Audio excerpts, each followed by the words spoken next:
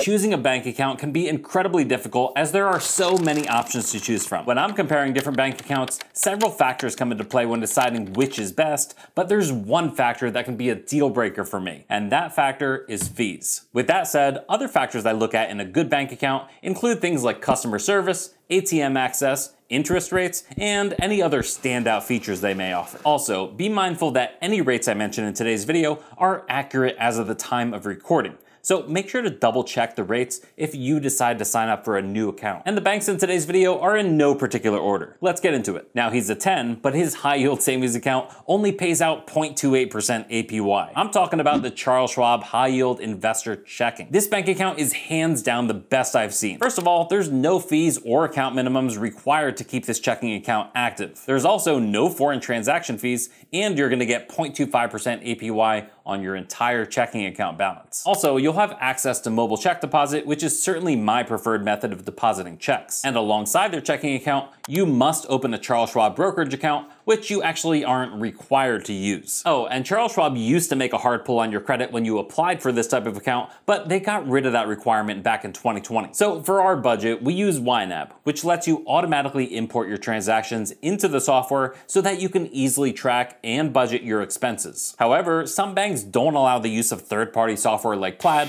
making it so you have to manually import your transaction data into your budgeting software. However, the Charles Schwab High Yield Investor Checking account does allow the use of Plaid. And with Charles Schwab, you can do your banking on their website or on their app, which is fairly common, but I do like mentioning this as it's not always the case. And this is especially true with a lot of these new fintech companies. A lot of the times they'll just have a mobile app. Charles Schwab also offers unlimited free checkbooks with your account. And a little side tangent for you. For the first time in my life, at the age of 35, I successfully got through an entire checkbook, and I was in the position where I had to actually go and order new checks. My wife and I were using PNC Bank, so naturally I went on their website to order checks, and I was astonished at what they were charging. $25 for a book of 80 checks and $17 for shipping. You've got to be out of your mind. And that's when I discovered that you can order checks from Costco at a fraction of the price. Needless to say, having free checks can be nice, because as long as boomers roam the earth, you may find yourself needing a check here and there. Charles Schwab is also known for their impeccable customer service, where you'll actually get a human being on the phone rather than an endless slew of automated phone prompts. Please send a photo of fresh garlic bread and then press pound in order to verify your account. Plus, Charles Schwab is integrated with Zelle, so you'll be able to easily send and receive money. But the best, and I reiterate, the absolute best part of the Charles Schwab High Yield Investor Checking account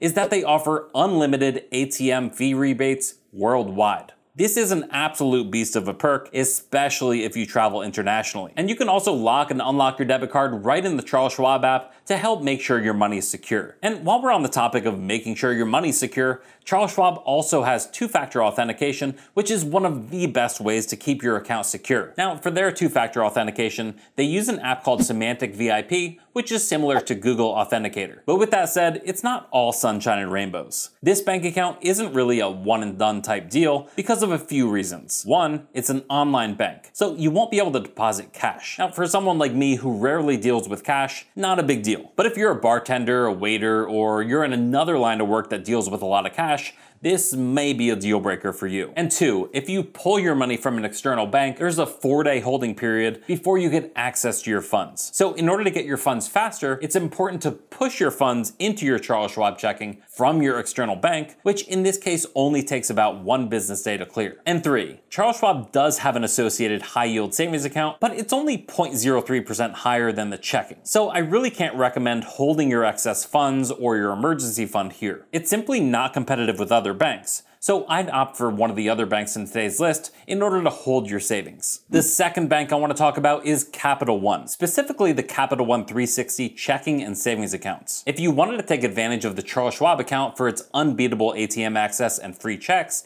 the Capital One 360 checking and savings would be an excellent choice to pair with it. And Capital One 360 does have Zelle integration, so you'll be able to easily send and receive money. The fantastic thing about the Capital One 360 checking account is that even if you don't have a Capital One branch near you, you can deposit cash at any CVS location. In order to do this, you simply open up your Capital One mobile app, enter the amount of cash you'd like to deposit, hand your cash to the CVS cashier, and have them scan your barcode. And voila, you'll get an instant in-app notification that your cash has been deposited. But Capital One actually has brick and mortar locations as well, some of which are traditional bank locations, and some of which are Capital One cafes. It's certainly an interesting concept for a bank to open up a cafe-bank hybrid. But if you are a Capital One member, you'll get 50% off all the handcrafted beverages that they offer. Having the ability to visit a traditional brick and mortar bank can be nice, especially if you need a document notarized or if you're interested in renting a safe deposit box. The other thing I really appreciate about the Capital One 360 checking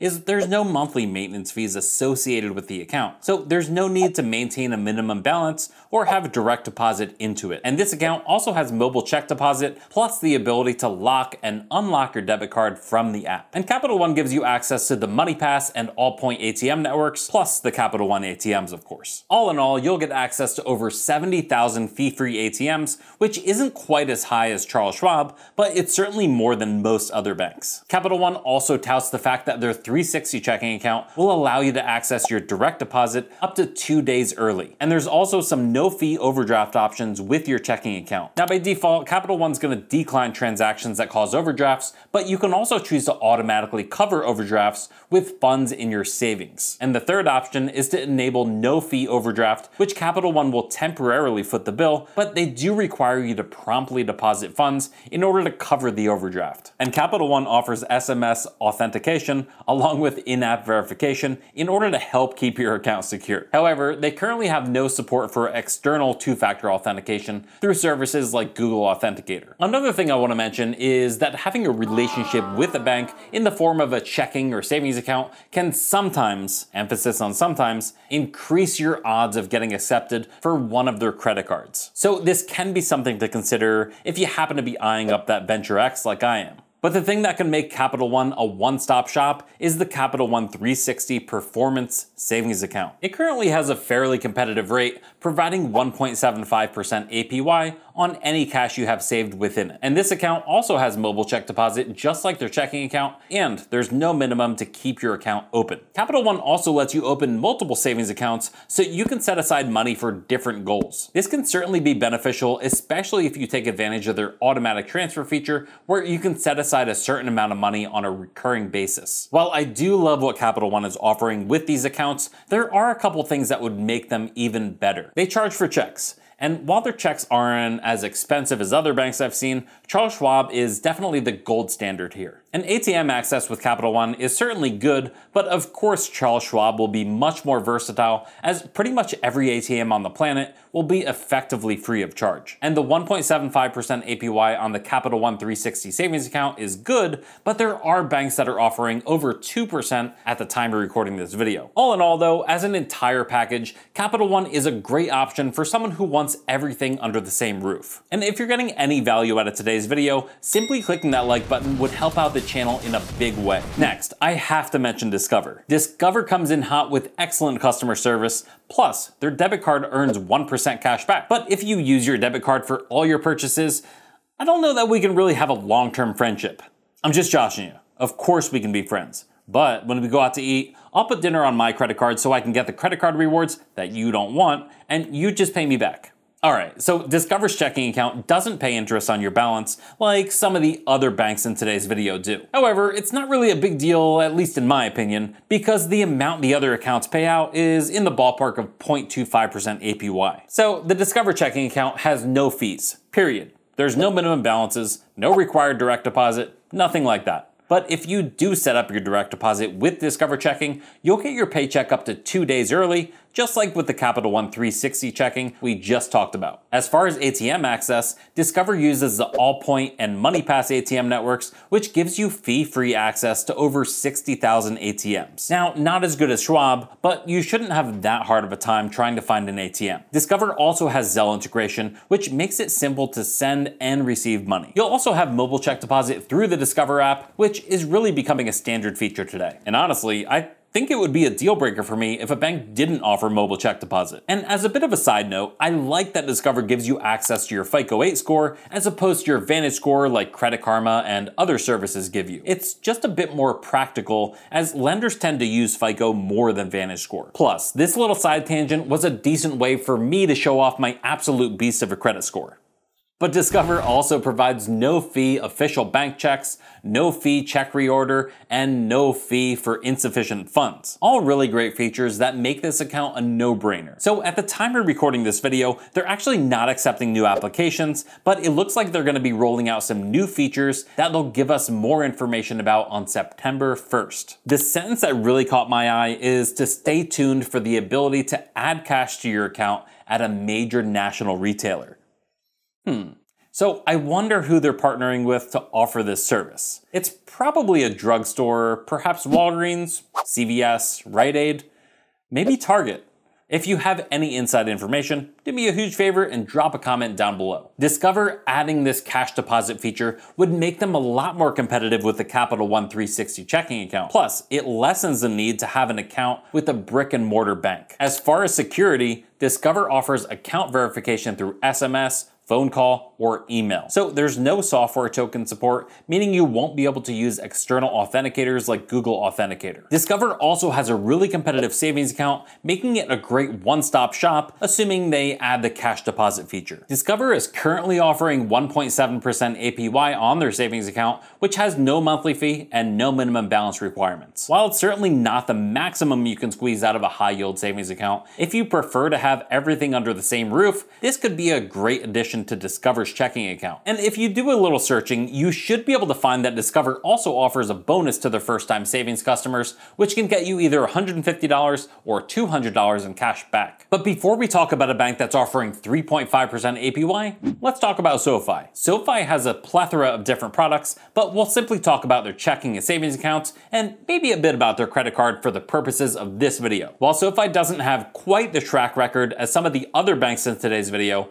it does check a lot of boxes for its customer base. Let's start with their combined checking and savings account. First of all, I absolutely love the idea of having the checking and savings account combined. We typically leave a buffer of around $4,000 in our checking account, which at other banks wouldn't really be earning any interest. SoFi solves this issue by allowing customers to earn high-yield savings account interest rates on their entire bank account balance. However, if you prefer having your savings account out of sight in a completely different bank account, this may not be the best option for you. And SoFi's checking and savings account has no minimum balance fees, no overdraft fees, and no monthly fees. Plus, you'll get access to the Allpoint ATM network, which gives you access to over 55,000 fee-free ATMs. However, SoFi doesn't reimburse any ATM fees from out-of-network ATMs, so if you find yourself withdrawing from ATMs frequently, you may want to take a look at some of the other bank accounts in today's video. But with SoFi, you'll be able to do your banking both on desktop and through the SoFi app, which also has mobile check deposit. As far as SoFi's no-fee overdraft coverage, they'll cover up to $50 in overdrafts as long as you have a qualifying direct deposit set up. This account also gives you the ability to create vaults, which are essentially just different little buckets you can use in order to allocate money for different savings goals. Now, this is similar to the bucket feature that Ally really made popular. It's a really great way to keep track of your savings goals while keeping all of your money within the same account. Now, SoFi also has a roundups feature that will round up your SoFi debit card purchases to the nearest dollar and then place that roundup in your chosen vault. Now, I'm glad this feature is available, but I do typically urge people to take advantage of using a credit card rather than a debit card for not only elevated rewards, but also for the additional protections they have. But a standout feature that sets SoFi apart from its competitors is SoFi Relay. SoFi Relay is a tool where you can set budgets, track spending, and link your external accounts to it with Plaid. Relay also tracks your bills to help make sure you don't miss any due dates. And SoFi has partnered with TransUnion in order to provide Relay users with their VantageScore 3.0 right inside the app. While VantageScore isn't as widely used as FICO, it's still nice having the ability to keep track of your credit. As far as the SoFi credit card, it's a 2% cashback credit card with a few additional perks. It has no annual fee, no foreign transaction fees, and $1,000 worth of cell phone protection. Now, at the time of recording this video, SoFi is running a promo where if you open a checking and savings account plus the credit card, you'll get an additional 1% cash back on the credit card, plus up to $300 back. However, to get these additional perks, you will need to set up direct deposits into your SoFi checking and savings. Now, the 1% additional sign-up bonus for the credit card sounds cool, but it really isn't groundbreaking. However, the fact that this card has no foreign transaction fees is excellent. Since you can get the $300 sign-up bonus for simply opening the checking and savings account with direct deposit, the sign-up bonus for the credit card is simply the additional 1% back for 365 days. So in order to earn $200 with that additional 1% bonus, you'd have to spend $20,000 with this card within that 365-day period. And I mentioned a $200 sign-up bonus because that's currently what the Citi Double Cash is offering. And as far as the customer service, it's hit or miss. You'll likely have a better experience with the other banks in today's video. I'm seeing mixed reviews regarding SoFi's customer service, so just keep this in mind when deciding which bank to go with. And SoFi's account verification methods include SMS, phone call, or email. They don't have support for software tokens, meaning you can't use external authentication software. But overall, SoFi is offering a really solid array of products that you really can't go wrong with. Plus, I love the fact that they're offering a sign-up bonus, they have a built-in budgeting tool, and you earn a 2% APY on your checking and savings. Next up, we have the Affinity Federal Credit Union, which despite being a credit union, almost everyone is eligible to join. And big shout out to OW and Ryan Siebers for bringing the Affinity Credit Union to my attention. So I really love three things about this credit union. They have a savings account that's great for a small emergency fund. They have an absolutely free cashback debit checking account. And for my credit card fam, they have a truly remarkable credit card. And while this particular credit union has brick and mortar access all over the country through the credit union co-op, if there's no locations close to you, I do urge you to check out your local credit unions. The great thing about credit unions is that they're member-owned nonprofit organizations, so in a lot of cases, they can offer better, cheaper services than for-profit banks. And with this said, Affinity does require you to hold at least $5 with the credit union, as this gives you a share in the credit union. Because like I just mentioned, credit unions are member-owned. So this is essentially your little stake in the organization. But let's take a step back and talk about Affinity's checking account. They actually have two checking account products, but I'll be talking about the Affinity Cashback Debit. With this account, you'll get a debit card that earns 1% back, which could potentially be useful in situations where there's credit card processing fees. This account also touts no minimum deposit, no minimum balance, and no monthly account fees as long as you opt in for e-statements. Affinity also offers online bill pay and mobile deposit, but their ATM access is a bit more limited when compared to the other banks in today's video. Affinity is fully compatible with Zelle, so you can easily transfer money to and from external accounts. And if you opt for direct deposit with Affinity, you'll get your paycheck up to 2 days sooner, just like we've seen with a few other banks on today's list. And Affinity is based out of New Jersey, New York, and Connecticut, but they're also part of the Co-op Shared Branch Network. This shared branch network allows credit union members to visit any of the 5,600 plus locations across the country in order to conduct transactions just like they do at Affinity's own locations. So while their ATM access is a bit on the light side when compared to other banks in today's video, if one of these shared locations is near your home, Affinity could be a great option for you. And let's talk about their savings account. Affinity's Smart Start savings account gets you a whopping 3.5% APY on up to $5,000 in savings. You'll get 1% APY on everything greater than $5,000. So while the maximum limit for the 3.5% is a bit low, I would personally keep $5,000 in the account in order to take full advantage of it and then put the rest of my savings elsewhere. So this means you can earn about $175 per year with only $5,000 in savings. Plus, there's no minimum balance and no fees as long as you opt for e-statements. Oh, and Affinity has a loyalty program called More and Evermore, where you can unlock additional perks when you use Affinity for more of your banking needs. Some of these features include no fees for money orders and cashier's checks, free overdraft protection transfers, discounted safe deposit boxes, and free checks. And as far as security, Affinity does have two-factor authentication available, which helps keep your account secure. I do want to cover one of the really standout features of the Affinity Credit Union, and that's the ability to get their cash rewards Visa Signature Credit Card. The key points that make their Cash Rewards Visa Signature Credit Card so attractive are that it gets you 5% back on Amazon and bookstores, 5% back in rotating categories, and 2% back in a variety of useful categories. These 2% categories include supermarkets, restaurants, gas stations, and certain watch, listen, and ride services like Netflix, Spotify, and Uber. The incredible thing is if the rotating 5% bonus categories overlap with the 2% categories, they stack, meaning you'll get 7% back. On top of all this card gets you $200 in cash back if you spend $3,000 in the first 90 days. Plus, in addition to this $200 sign-up bonus, you'll get 25,000 bonus points worth $250 at the 1 cent per point valuation if you spend at least $25,000 on purchases in the first 12 months. But honestly, if you're looking for a safe place to hold your excess savings, you should really look into iBonds through treasurydirect.gov. You have until the end of October 2022 in order to lock in the 9.62% APY for the first 6 months. And I do have an entire video on them here if you'd like to learn more. And if you'd like to help out the channel, click that like button. Peace.